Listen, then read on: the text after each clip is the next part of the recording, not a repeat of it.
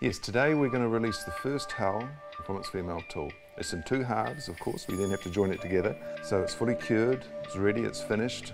So now it just waits for us to release them from the tool.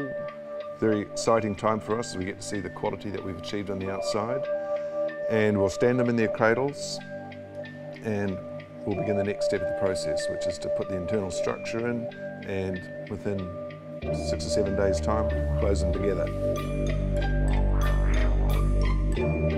I think most of the changes are going to come from above the structure, on board if you like, the deck layout and how the systems work.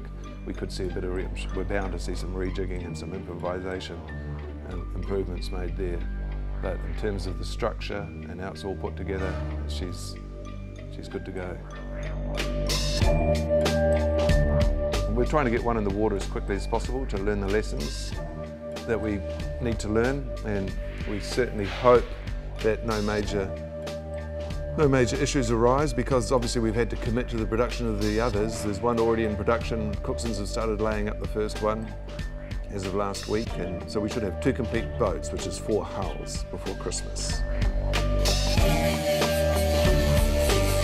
It's the same material they use to build spaceships and airplanes, so it is expensive. It's very high performance, it's stiff and it's light. It's definitely America's Cup build technology.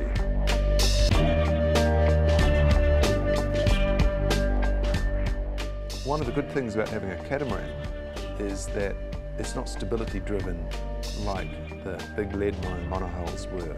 So the amount of weight that you pull out of the structure doesn't translate directly into stability. It's about righting moment. So in many ways it's a more competitive class.